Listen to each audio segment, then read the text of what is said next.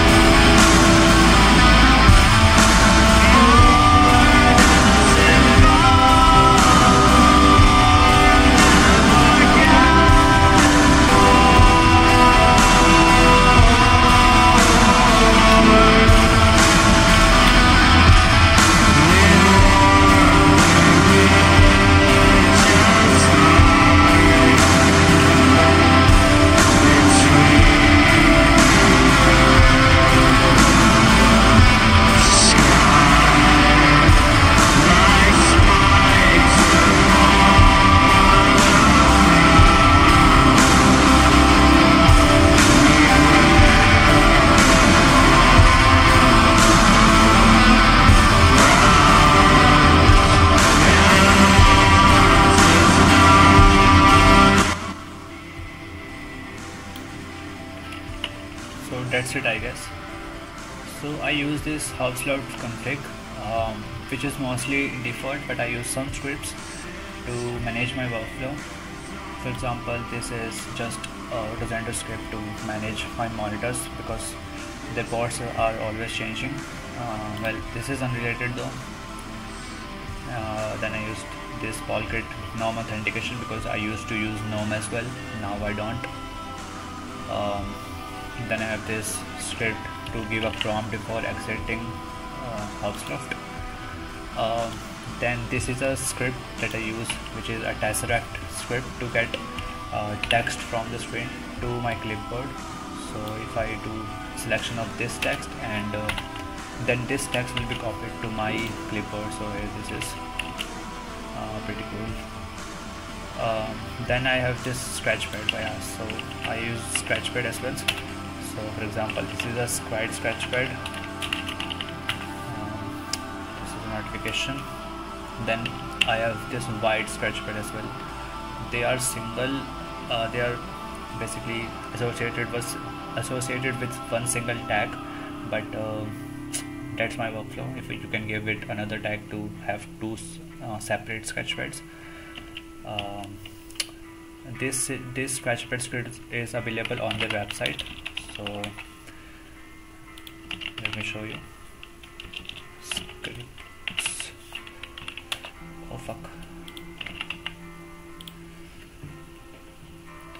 So this is the scratchpad script. So I have basically customized it a little bit and gave them an argument as a tag name and what dimension of scratchpad I want. I can get this dimension using slope command.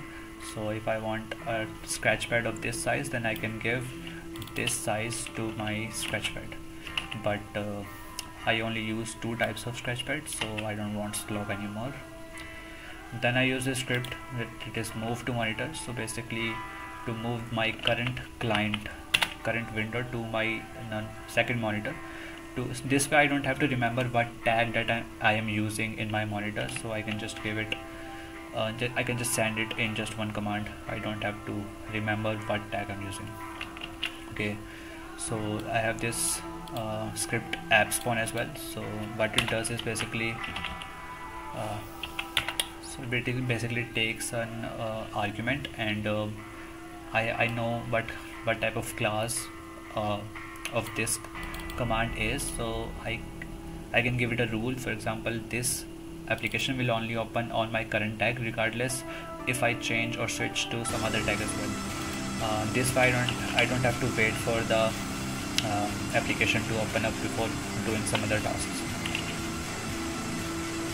Then I have some key bindings. Also, this is a max layout script that I use.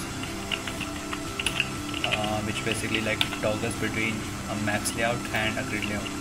So if I remove all this, and then I can just press super M to make a max layout, and again to make it a grid layout.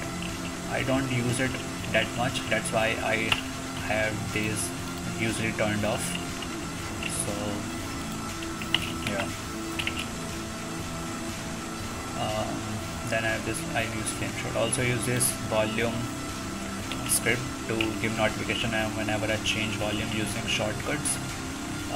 Also this is also copied from somewhere from internet, and I use papyrus icons as well, whatever you call it. Then I have this gap change script. So if I supply a negative minus sign, then it means that I want to decrease the gap, and it should not be less than 0. I don't want negative gap, and otherwise it means that I'm going to increase the size of the gaps. Then some focusing layout things. These are themes which I don't use. This is default, by the way, and these are all the tag, and these are the tag names. I don't change it, I like it as it is.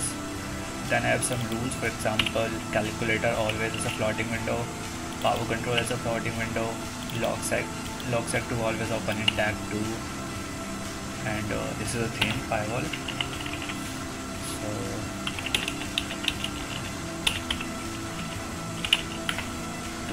I change some colors of the frames and the borders, and I also change colors of the tabs, these colors, and killing done set just to reload it. Then I have this polybar which is from Cabin Space, shout out to him. Also I love this song from Have a Nice Life. So have a nice life, guys. Bye.